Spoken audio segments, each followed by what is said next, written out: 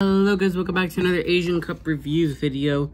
Today it's between Saudi Arabia and Oman. The first goal was scored by Salah Al-Yahi in the 14th minute on a penalty. And then Saudi Arabia equalized in the 78th minute through Abdurrahman Garib.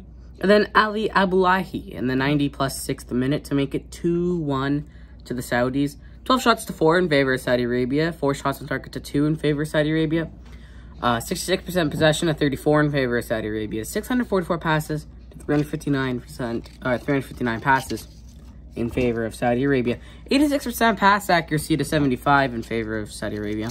Oman actually having more in a stat. Here is the fouls, 8-4. 1 yellow card for Saudi Arabia. It was a really clean match. Only 12 fouls total, 1 yellow card, no red cards. 3 offsides though for Saudi Arabia, 1 for Oman, and 6 corners for Saudi Arabia. And of course, thanks to Thailand's win over Kyrgyzstan, Saudi Arabia are only second. Yeah, that's crazy. I'm just gonna check which third place teams currently would be going through. China, Uzbekistan. Okay, China and Uzbekistan for sure. Right now, at least.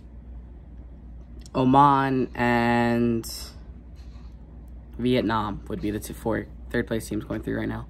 I don't know. That's Saudi Arabia, Oman, and oh god, there's more games tomorrow.